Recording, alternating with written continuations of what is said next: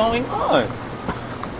What this thing that people call gentrification, in my opinion, is not gentrification. Because my understanding of gentrification is when several different ethnic groups get together in a community, right? No, what I see here is whiteification. Let's face it. Or what sociologists call ethnic succession. When one ethnic group gets pushed out by another ethnic group. And if what I see going on here does not stop, the trend is, believe me, I tell you, within 10 years, we're all going to say, I used to live here. That's exactly what is going on.